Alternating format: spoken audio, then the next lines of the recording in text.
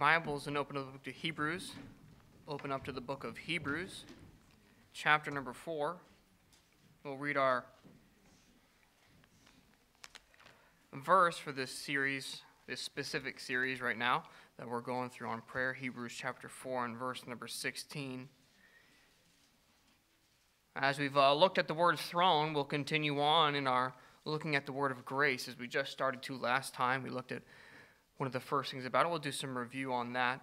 But Hebrews chapter number 4 and in verse number 16, the Bible says, "Let us therefore come boldly unto the throne of grace, that we may obtain mercy and find grace to help in time of need." Let's pray. Dear Father, I pray that you challenge us. I pray that you'll speak through me. Father, don't allow me to use my words or my understanding or what I think needs to be done. Father, help me just to yield to you. Father, allow your Spirit to speak through me. Allow it to be a changing, powerful truth from you. Allow me to get out of the way so you could have your will and way and move in whatever way you deem fit or deem necessary. And Father, help our hearts to be tender to the moving of the Holy Spirit, so we can grow in you, and therefore can please and honor you and glorify you in all things. In Jesus' name, amen. Thanks so much. You may be seated.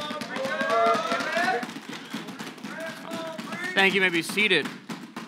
So we see here in the book of Hebrews chapter 4 and verse number 16, once again, we've been in this verse for a few weeks now, but we see here it says, "Let us therefore come boldly unto the throne of grace." And the first time we started in this, we were looking at the word throne and the things that we can learn, the truths we can learn about prayer from understanding that we go before a throne. That we go before God's throne, and the things that we can learn from that, and the values that we can take in our prayer lives, and we can go before this throne, and the things that we should learn because of it. There are so many challenging things that we should have. So just a few of them is the enlarged expectations. I go before a king. My expectations should be that of a king, not of a measly man, not of a mortal man who's limited. This is the King of Kings, the Lord of Lords, who owns the cattle on 1,000 hills. I should have enlarged expectations. I should have lowly reverence because he is the king. He is the King of Kings. He is the Lord of Lords, and therefore my reverence should be just as such due him. It is his throne that I go before, so therefore I come with boldness, but I come with lowly, humble reverence because he is the king, and I treat him as such. Just a few of the things that we learned from our word throne. Last time we were here, we finished up with throne, and we began looking at the word grace. You see, at first we're in awe of the glow and the brilliance and the splendor of the throne, but then the Bible comes with throne of grace. You see, no matter how magnificent and beautiful the throne is, it's just that. It's splendor, it's amazing, it's awe. But God says it's the throne of grace. And it has the soft, beckoning call. Like Jesus Christ saying, "Come unto me, all ye that labor and heavy laden, and I will give you rest." It's like Jesus Christ when he said to his disciples when they were shooing the children away, Jesus Christ said, "No, suffer. Beg the little ones to come unto me." That's the thought I get when I think of this word grace. It's the soft beckoning of the Savior of, I know it's a magnificent throne. I know it's my place of high majesty, says the Lord, but he says it's my place of grace. It's the place that I have deemed for grace. We've been called to the throne of grace. Not the throne of law, not even the throne of justice. It's God's throne of grace.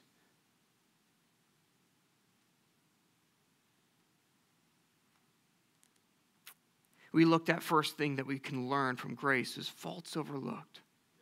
You see, it's the throne of grace.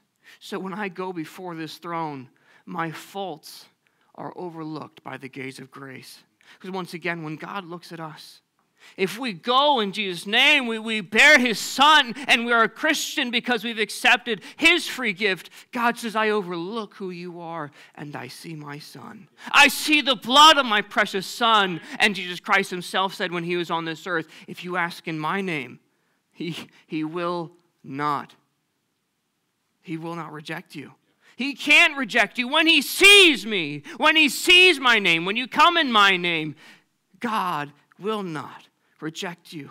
It's a place of grace. My personal faults, my shortcomings in prayer are overlooked by the gaze of grace. Grace overlooks the faults of the lowly. You see, if you feel that when you had prayed, it was a pitiful prayer, if we had equated to, as I said last time, if we equated to the written note, it's blurred, it's smudged, it's just a travesty of a note. God says, my grace overlooks that. Whereas the throne of man, the kings of this earth, if we had a plea like that in front of them, you'd be thrown out for such a disgraceful plea to the almighty king. Get out of here. What are you doing? You're causing filth to come into this place with this pitiful plea that you bring. But God says, I overlook that, and I see the one that I love, and I see the one that I care for. It is grace which you stand before. And it's grace to help, as it says in the verse, and find grace to help in time of need. That's why God beckons us so softly and so tenderly to the throne. It's the throne of grace. You see, we ought not to search for the best prayer to the Lord, but the right and truthful prayer to God. Because once again, God's not impressed by mankind. God, the Bible says God is no respecter of persons. In the book of Psalms, the Bible says God does not whistle at a man's legs, meaning God's not impressed with everything you can do. God says, I'd rather you be truthful and honest to me, even if though it may be pitiful, even though you might not be able to put it all together, even though it might be turned away by the thrones of men, even though it might be kicked out in the courtrooms of mankind. He says, I want you to be that way with me. I want you to show me who you are, and my grace will help in time of need. It's the throne of grace. You have at your aid the Holy Spirit as your interpreter, and the Son as your intercessor. Remember that. The Holy Spirit who lives inside of you, he is the interpreter. He is the one that goes on behalf of the Father. And when I have no words to say, I don't even know. I can't even put words together to understand what I'm trying, and I need. The Holy Spirit goes to the Father and says, this is what he's trying to say. And you have the Son, Jesus Christ, sitting on the right hand of God, and it says so in the book of Hebrews that he ever liveth and intercesseth for you and for me. That's what he does now. Amen. At all times, Jesus Christ sits on the right hand of the Father, and he's praying for you all the time to the Father. Can you imagine that? Oh, and once again, God cannot refuse his Son. He says, how can I refuse you? He can't, and he won't, and he never will. Oh, what a joyous truth that my faults are overlooked by the gaze of grace. As long as I go with the Holy Spirit as my guide and the Son's name and blood as my goal, God will not reject and overlook your prayers. And no matter of an utter failure your request may be to mankind. What is that? You couldn't even stutter out the words properly. You couldn't even put the things together. I could barely understand what you're saying. I think of Hannah when she prayed to the Lord. Eli thought she was drunk because she was praying and crying and her mouth was moving, but no sound was coming out. See, that's the work of the Holy Spirit. He says, in a man's way, he looks at that and says, get out of here. He tried to shoo her away. You see, that's what man sees. That's what the best you could get from man. But God says, I know what you're saying. My grace is sufficient for you. I know what you're saying, and I overlook our downfalls. I overlook our pitfalls and prayers. See, God beckons us, and he himself helps in the overcoming of our downfalls in prayer. Pray. Pray, Christian, pray. Never tire in prayer. You see, because we are sustained in grace. It helps our faults and prayers, but our faults as the petitioner themselves. As me, as an individual, as a sinful man, God says, my grace is still for you. My grace is never ending. You see, anyone that would not pray has no excuse and no reason not to pray. It is grace where our faults are overlooked. There's no earthly reason why mankind should not pray. Why every man should not pray, because it's the place of grace. There is no excuse. There is no reason why man should say, I cannot pray. Come back, come boldly, and come often to the throne of grace. That's the first thing. Faults are overlooked. Secondly, desires are interpreted. We've already talked about this, but let's go more in detail. Not only are our faults overlooked, but our very desires, our thoughts are interpreted. If words cannot be found to utter the request, that's so great and so important, I cannot find the words. I am in such derision. I am in such hurt. I cannot put the words together. God, in his unmatchable grace, will read the desire and interpret the prayer where no words have been found or said. He takes the meaning. He finds the truth in the groanings. You see, the throne without grace would not trouble nor entangle itself with such pitiful existence and pitiful bringings forth of prayers. It would shoo them away. It would not take time for the trifle of making out the petitions, of the unintelligible cries and groanings, and the blabberings of the penitent soul and the one that's searching for the power of God. And often that's the best we can offer. You see, in man's eyes, those would be the worst and the ones we'd stay furthest away from. But oftentimes in God's economy, those are the ones where God says, oh, that's what I'm looking for. God could care less for the one that comes all ready to do and has all the special fancy words. Once again, God's not impressed. He wants to know the truth. Is this who you really are? Is this the true man, as the Bible says, the hidden man of the heart? Or is this just who you want God to think you are? So once again, we love the saying, man looks on the outside, but God looks on the heart. Understand how damning that statement is. Yeah, God looks on the heart. So no matter how much you try and put on and play up for God in your prayer life and in who you are as a Christian, God's not fooled. God will never be fooled. No matter what you can do, you can fool me, you can fool your family, you can fool everyone in the world, but you'll never fool God. God will always know and see to the heart of the matter and see who you truly are. And until you get to that place of being who you truly are on your knees and before the Lord, you're missing out on the purity of prayer and having your desires interpreted. The throne of grace takes great pleasure in helping our feeble pleas. God enjoys listening to the pleas that are true and honest. Oh, they may be pitiful existence in our realm of high and mighty individuals, but God takes great joy in interpreting them and saying, ooh, I like that one. Then the infinitely gracious one dives deep into the passion and the desire of those that need interpreting. You can't even find the words, let me help you. He will read what tongue can never speak nor understand. It's very much like parents with children. And the child is hurt and they need something and they just can't think of the word. They're crying and they're begging for it, but they don't even know what they need. They know they need something. But the parent knows what they need. The parent understands. And they say, this is what you need? Let me help you. I think that's the same way God is with us.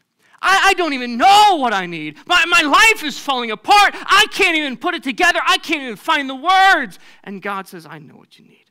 Amen. Let me help you. You've come to the right place.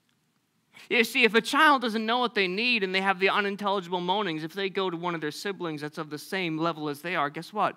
They're not going to get anything because they're not going to know either. You see, they need to go to someone that has the ability to help. And dear friend, dear Christian, the only one that can truly help is the Lord, because he's the one that interprets. He's the one that takes the poor child that's crying and groaning and in need of help and says, I know what you need. Just as the Father says, yes, I know what you need. Amen. You need this. Let me give it to you. Let me help you. As tender as ever. They will help the young hurting one find the words to say. Is this what you needed? Is this what you're trying to say? Or they'll just fulfill the request knowing that they are in great need. That's our God. That's our Father.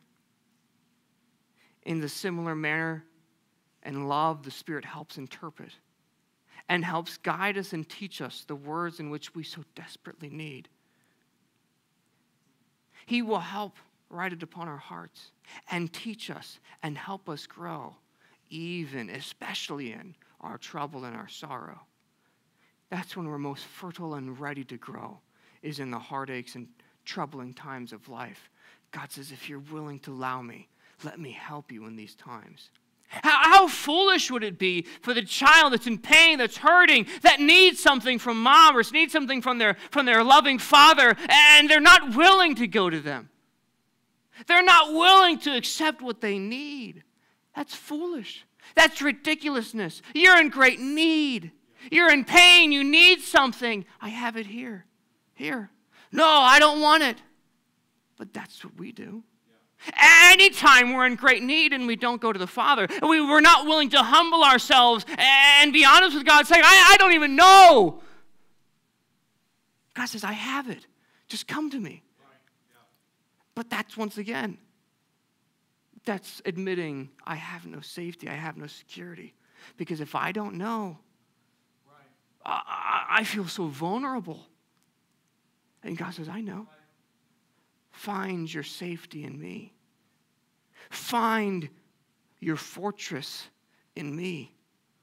But that takes someone that trusts the Lord. Because they're willing to say, I don't even know what I need. So I'm going to trust this is what it is. Once again, the child, they'll take what you give them. You're their parent. Oh, they're crying, they're in need. If you give them something that they don't need, they'll trust you. And they'll take it and they'll try and use it. Because they're willing to trust what you give them.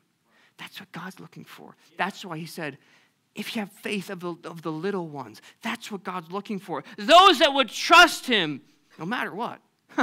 It's from God, it has to be good.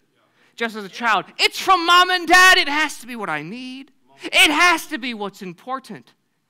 You see, God understands what we need, and he's the one that's waiting for us. He's the one that already knows what we need, even before we go in prayer. He already knows. He will suggest and give what is good. He will guide to his promises in the Bible so I can plead them. As we learned about Job, fill my mouth with arguments. I need to know these things, and God will oftentimes guide us to those things of, wow, God said he'll do that. God said he'll take care of me. God said he's nigh unto them of a broken heart and a contrite spirit. God said this, and he is so good and blessed in the things that he does. I was talking with my wife, and she's reading a book by Mrs. Wilkerson. And in there she tells a story about the Lord doing something that he did not need to do. But she was having a hard time. She was very sad. And the Lord did something that he did not need to do. But out of the goodness of the Lord's heart, he just showed his love and grace and said, here's this. People have your God loves me signs and things like that. Those are good. And it was after the time that her eldest son, Tyler, had died. I think it was about 9 months to a year after it. And she was very hurting. And she asked the Lord, I just want to see Tyler again. And she knew she wasn't going to be able to see him, but she's a hurting mom. And Pastor Wilkerson's very big about picking up litter and trash. Very big on it. Just, if it's on the ground, just pick it up. Throw it away. Not that big of a deal. Just whoop, throw it away. Amen. And she was walking out to her car, and there was a piece of trash on the ground.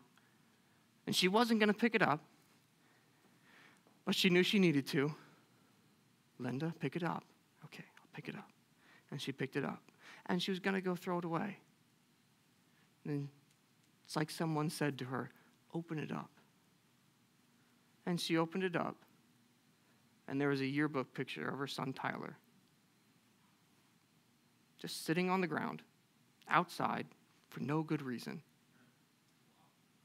God doesn't have to do that. But God says, I want to do it. I desire to be a help to those that are in need. God joys in giving grace. God relishes helping those who don't even know what they need. I don't even understand what I'm going through. I just need you. Amen. God says, just trust me. This is what I want to give you. Are you going to take it? Are you going to have the faith of a child and say, yeah, I'll take it. I'll take your grace, even though I don't even know what I'm going through. Amen. You see, if you allow him to, God will be the Alpha and Omega in your prayers. Amen. He'll be the Alpha. He'll be there in the beginning when you don't even know what you're asking for, when you don't even know how to ask for it. He'll be there right beside you, trying to coach you, trying to help you along, the Holy Spirit interpreting for you. And he is the Omega. He is the one that in the end will do the giving. Amen. When it's time for you to receive what God has deemed that you need, he is the one that gives it. You see, that's how good God is. Yes. He is the beginning and the end in something that he has told us to do. He knows how weak we are. That's something he has told us to do. He says, here, I'll help you do that because I know you're weak. As David said in Psalm 70, I am poor and needy. And God says, I know. I want to help you. I don't have to. God doesn't have to. He wants to because he wants to show us his love. He wants to show us, I love you. And I want you to know that I care about you. I have no reason, no earthly, heavenly, whatever reason. I have no reason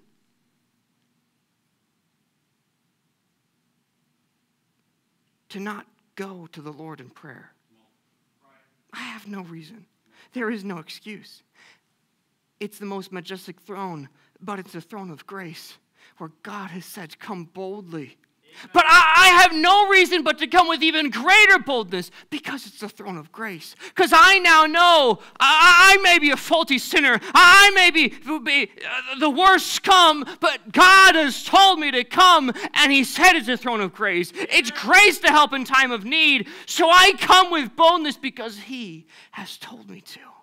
He's the one that beckons me. It's not my deal. It's not my demandings. He is the one that has told me to come. He is the king, but he is the giver of grace.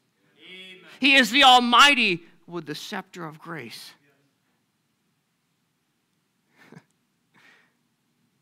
No excuse. There is none. There is no earthly reason, no heavenly reason, no humanly reason. Anyone could ever get to the place where I can't pray. It's a throne, and it's the throne of grace. Right. It's all powerful, and it's forgiving. I want you to come. I want to help you. I want to show you my love. What else do we learn from the word grace? It is a throne of grace where the one of infinite grace does sit. So it's a place where all my needs are supplied.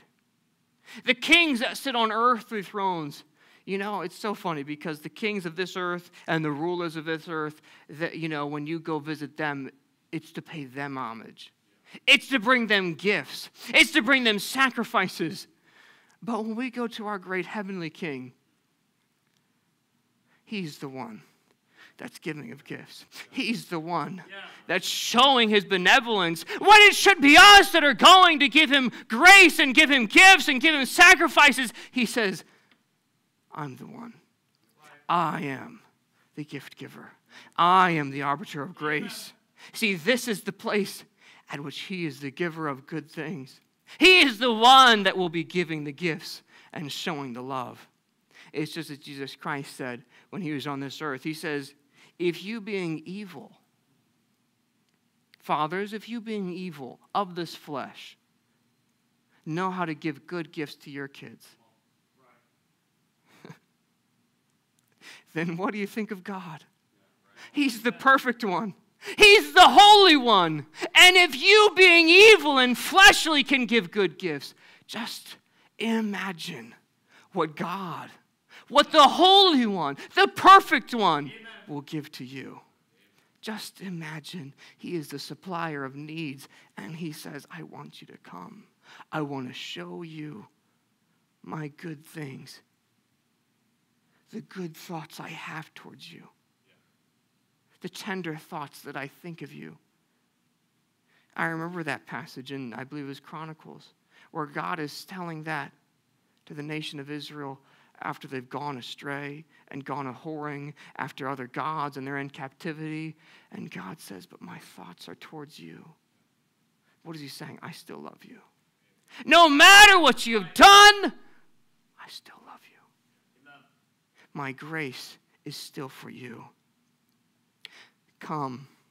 Come quickly. Come, the poor and needy. God says, I have everything you need. This is the throne of grace. That's why he says, come boldly. The poorest of the poor, the throne of grace is for you. You could not be more poor on this earth. God says, the throne of grace is for you. I want you to come. You see, what God is doing is he's taking away every excuse mankind can come up with. No matter your excuse, God's saying, okay, well, here's the answer to that. Here's the answer to that. Right. See, grace is the answer to all things. Because no matter who I am, God says, my grace is sufficient for thee. Faithful to the day. You see, those of no merit who have no hope, they're destitute. Grace is for you. It's the throne of grace. Come boldly. Those who have fallen deep in the mire of sin and transgression and have gone far from God, he says, come boldly. This is the place where I give grace. Come unto me, and I will give you grace. Remember, we come, and the Lord is the one that gives us gifts. He is the one that gives us grace. It's so backward in our minds, but that's how God works. He doesn't work in the way that makes sense to us. He works in the way that he deems fit and that he deems necessary. And he says, I want to. I want to show you my love.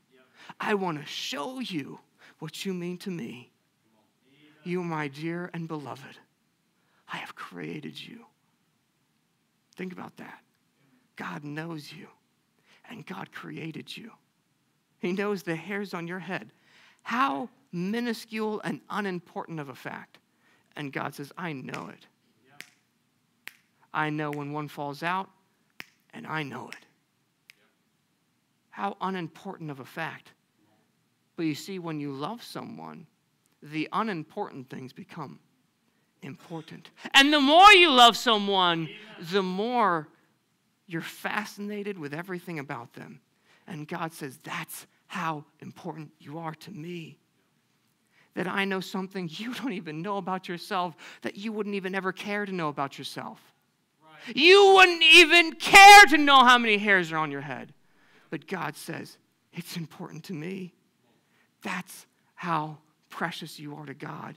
And in that same passage, that's when Jesus Christ says, and God knows when the sparrow falls. He knows it. And if God cares about the sparrow that much, how much does he care about you? Right. It's the throne of grace. God says, I've made it just for you so you could come and receive the grace that you need, that I want to give you. I want to show you the things that I don't have to do. I want to show you the things that I get to do, that I want to do. To show you the love that I don't need to show you. to go above and beyond that I don't need to. God never promised to do most of the things he promised to do. Sorry, God does much more than he ever promised to do. And he's promised a lot. But God always and constantly goes above and beyond all that we ask or think. God says, it's no big deal. It's the throne of grace.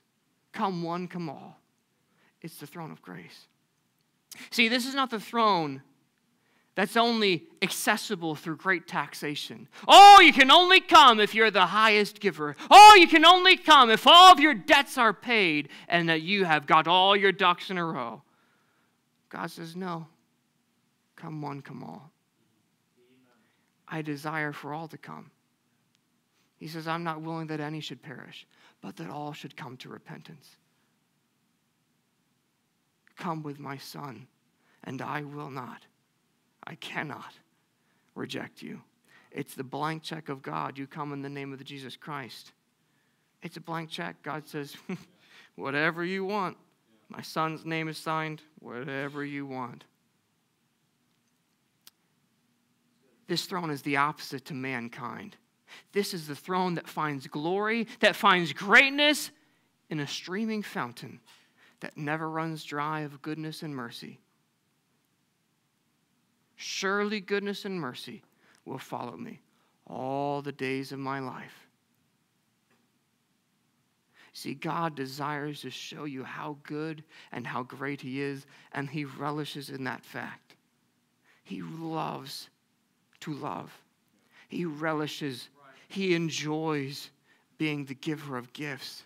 He enjoys being the one that shows his love and his goodness and his mercy and his grace. And it's a never-ending fountain, the throne of grace. You come, as the psalmist says, my cup runneth over.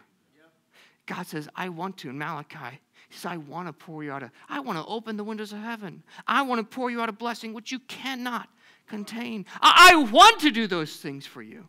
I desire to do those things for you. You see, we come to the throne of grace and receive freely of all his goodness, of all his greatness. He says, come, I want to show you. Come boldly to the throne of grace. All needs are supplied. It's the throne of grace. There is nothing that grace cannot cover. There is nothing that grace cannot fulfill. There is nothing too far or too high or too low or too great for the grace of God. And he says, come boldly because it's for you. I have it for you. I know you. I know the hairs on your head, and I want you to come before me. Amen. And I want to supply your needs. I want to give you, and I want to show you if you just come. Just let that sink in. All my needs supplied. God says, I want to show you my grace. Oh, a pathetic excuse of a Christian. I know. I fail you constantly. I know. It's still the throne of grace. You have still come boldly to the throne of grace. So receive my goodness. The fountains never run dry of the goodness of the Lord. And he says, you have come. And you have come to the throne of grace. You came to the right place. It never runs dry. My goodness and my grace, all needs are supplied. You see, the more it's turned in your thoughts, the sweeter and more delightful it becomes. Understand this, when I go to pray, I could spend lifetimes just cataloging my defects and my problems and every reason why I have no business standing before the throne of grace. But there is hope because it's the throne of grace. Despite my defects, it is the throne of grace. Prayer is a great and mighty act of the highest caliber. Come to the throne of grace God desires that you learn and grow. Oh, the more I look at myself, the more I see, as the Apostle Paul, he began understanding. Oh, wretched man that I am. You see, I don't think it was Paul was some great wicked sinner. I think it was because Paul, the closer he grew to the Lord, the more he saw, wow, I am pathetic. I am vile. And I am allowed to come to the throne of grace. And it's freely bestowed on all who believe. And he desires to do it. Learn to pray. Christian, learn to pray. It's the throne of grace. It's the place to learn. It's the place to learn. God says, let me teach you. Let me help you. Just like with the child. Here, I know what you need. Here you go. It's the place where God says, let me teach you. Come to my grace and I'll give you. I will show you. Just trust me. Just come to me. God says, I'm taking all your excuses away. So you have nothing left but to say, I have nothing. There is no earthly reason, no humanly reason, no heavenly reason why I cannot pray. And God says, you're getting it now. I'm taking everything away. So it's just me and you. All of your excuses, all of your reasons, God says, I've taken them all away. So come boldly. That's why he says, let us therefore. He says, we have a high priest who sits on the right hand of God, and he is touched with the feeling of our infirmities. God says there's nothing that you can bring to God where God would say, ooh, I don't get that one. That's a toughie. That will never happen with God. Jesus Christ says in all points, he was tempted as we are, and he did not sin. No matter what Jesus Christ went through, he came out on top. And that way, I know I can go to him. I can never say God doesn't understand. God understands more than I'll ever understand. Right. And he takes our excuses away. And imagine God, I've given you this great gift of prayer. You get to come before me in a moment's notice. You stand before me and my grace. And well, all I want to do is just give. I want to show you my love. Right. Imagine God. He has taken all excuses away. And us in our pride and hubris find some baloney reason. I can't pray. Oh, no, I can't pray. God has taken all excuse away. And he's just waiting for the honest and humble man to say, I need you. I don't even know what I need, but I need you. Right. You see, it's the throne of grace where all needs are supplied. You see, the Father will aid just as earthly fathers do with their children. He will aid, he will help, he will teach. Matthew 7:11, if ye then being evil know how to give good gifts unto your children, how much more shall your Father which is in heaven give good things to them that ask him? See, God's not in the business of holding back from his children. God's in the business of pour you out a blessing which you cannot contain. But he's waiting for those that are willing to come boldly to his grace and say, I need you. I'm tired of going in what I understand and what I can do. I just need you. He's waiting for that childlike faith of, I just don't know. I need my Father. Just as a child's unafraid to go to their father when they're in need. I don't know what I need. They're crying, they're groaning, they don't know. But they know mom and dad will know. They know dad will know what to give me. That's why when children, when they feel sick, they want to be around mom and dad. Because that's where they feel safe. They feel like no matter what happens, I'll be with mom and dad, and they always can help. You see, God's trying to teach us a lesson. He's trying to say, yeah, and I'm the good one. I'm the good one. Are you going to trust me? I know what your unintelligible groanings are. I know what you need when you don't even know it. Just come to me. Come to my throne of grace. Could it be you have weak and little and feeble faith? The graciousness of the Father, he honors the faith that is shown. You say, I don't know about that. That's what he did with Peter. What did he say? He said, "O thou little faith." God says you don't have to have perfect faith. He says, I just need you to have faith. He says, without faith, it's impossible to please me. You see, God's the benevolent one. He's the one that says, here, let's try again. Here, let's try again. Oh, let's try again. Look at the life of Abraham. I mean, ooh, man. Think of Sarah. I mean, Abraham was not a good husband. He didn't listen to Sarah when she was being good godly advice. He did listen to her when he shouldn't have, when she was not being good godly advice. And two times, he valued his own life above hers. He says, no, you ain't going to tell them I'm your husband. They're going to kill me. And he allowed them to take his wife to live with them so she could become their wives. And it's only by the grace of God, and it even says so. God even says Abimelech, he was the second one it happened to. He says, I know you're righteous, and that's why I have had you, so you did not know her. Meaning you did not do something you should not have done. The goodness of God. And God still said with Abraham, let's try again. Hey, let's try again, Abraham. Let's try again. Years. This isn't like a couple months. This is years. Years.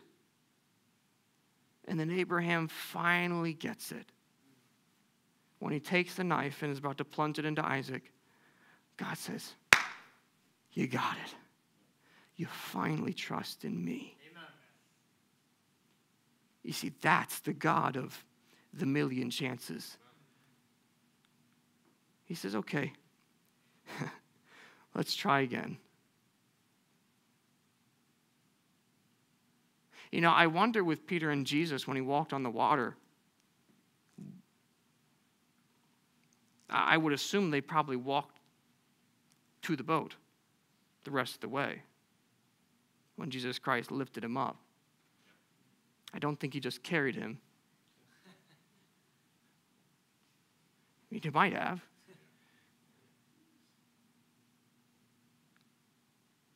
When Peter said, I go a-fishing, I'm leaving it all behind.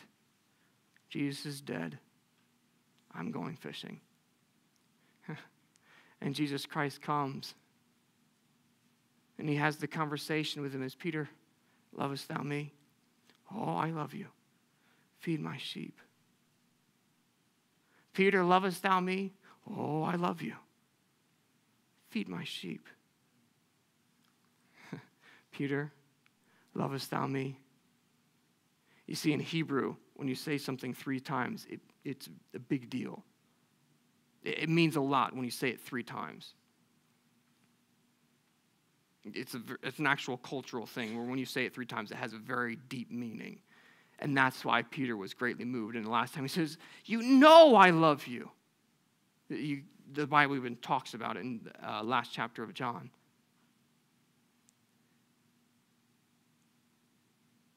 The goodness of the Lord. Jesus Christ said, let's try again, Peter. Yeah, you failed. You lied. You cursed. You forsook me. You abandoned me. You rejected me. You went back to your old life.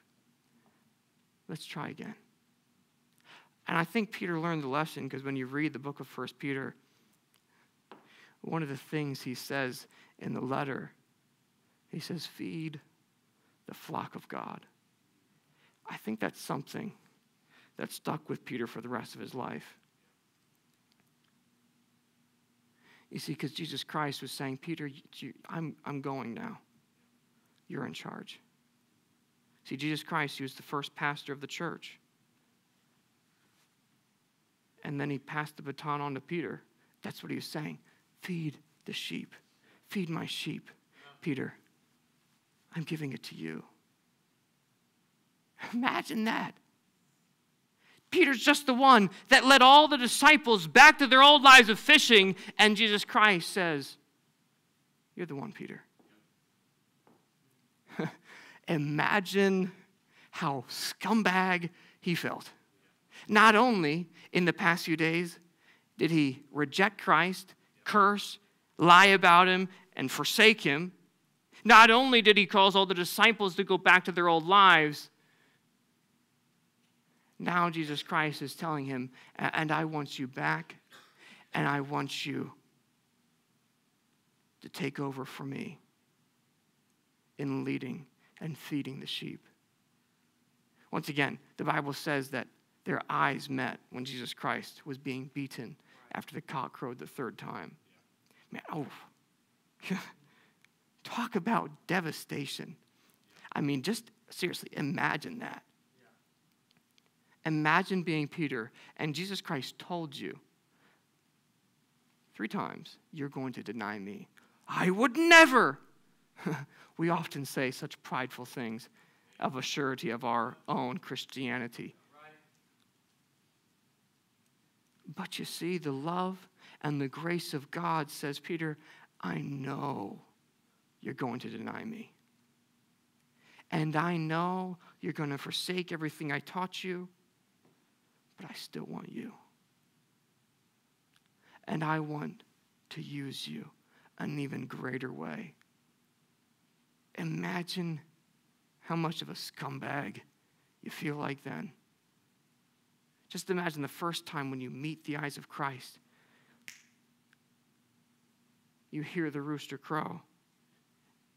He knew it right when he heard it.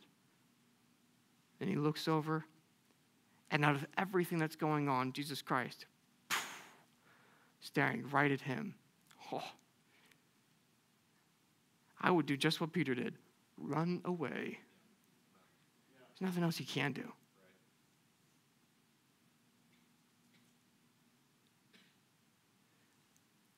But Jesus said, I still love you, Peter. Oh, I know you messed up. I know you did wrong. But this is the throne of grace. This is not the throne of law. You messed up, you die. No. This is the throne of grace. I want to give you another chance. Oh, you messed up again. I want to give you another chance. Despite my sinfulness, despite my shame and my filth, the arm of grace is always outstretched and grasping to help in our time of need. You see, grace is the great equalizer of our great downfalls. No matter my downfall, God says, I've got enough grace. Oh, I've got just enough grace for that. In fact, I'll have much more when you fall later, because I already know what you're going to do. But I got the grace for that too. That's the throne of grace. With these things true, my faults are overlooked, my desires are interpreted, and all my needs supplied. There's not a person alive that should not and would not be drawn to prayer. You have no other meaningful or logical reaction than to say, I need to pray. He's done all this, and he continues to do all this, and he offers all this. There's nothing more I can do than just to go pray. Amen. You have no excuse. It is on the throne on which grace does reside. Nothing repels you from the grace of God except for our own stubbornness. Our own stubbornness is our own worst enemy. God says, my grace is for all. It's all sufficient. I stand before the throne of grace. If prayer has become a commonplace thing to you, go back to the throne of grace and receive grace anew. God says, I want it to be fresh to you. There is nothing but joy that could be felt when the fountain of grace overflows you. You see, now you can understand. With boldness I go before the throne. Because no matter what else it may be, it's the throne of grace. We have no excuse for our pitiful prayer lives. It is the throne of grace. Be challenged and convicted and changed by the power of grace that gushes forth from the throne of the Almighty. How's your prayer life? Does it live up to the throne of grace? God says, it's grace. Bring it all to me. I've given you all the grace you need. What is God saying? Don't hold anything back. Right. Just bring it all to me. Amen. How's your prayer life? I know mine needs a lot of work. How about you? See, once again, it's one thing just to say, oh, it needs work. Okay. Let's work on it. Yep. Try. Don't be satisfied with mediocrity. Challenge to strive for excellence. Amen. It's the throne of grace. What more can God do? Right. What more can he do? Right. He says, come boldly. And we come begrudgingly. He says, I have grace.